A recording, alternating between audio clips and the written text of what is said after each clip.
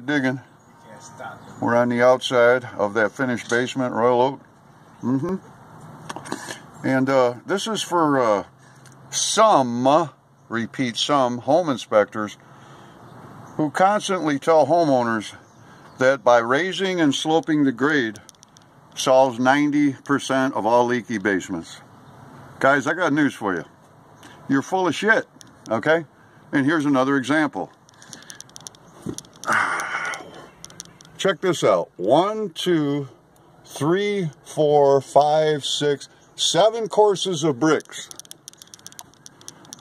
is how much extra soil they added and sloped it away from the stupid house. Did that solve this leaky basement? Huh? Why the hell am I here? Here's why it leaks. Crack, poured wall. Okay, see that? Crack in the poured wall. And it's going to go all the way down. Now, I don't know what other openings there are here yet. Might be a rot hole or two, I don't know yet. This is what should have been diagnosed and correctly fixed.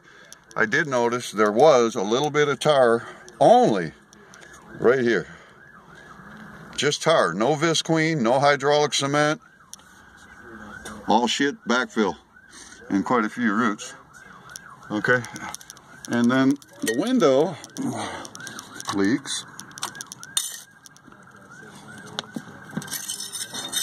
See that? Gee whiz. Think water can get in there? Huh? Yep.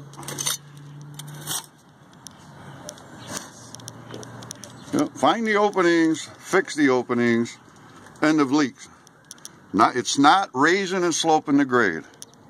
It's not extending the downspout from here to the Detroit River. It's not mud jacking slabs. It's not installing an interior system and sump pump. You people are on drugs. You're doing way too many drugs, America. I'm telling you, man, okay? But you do what you want. You know, go play with your pecker. Bye-bye.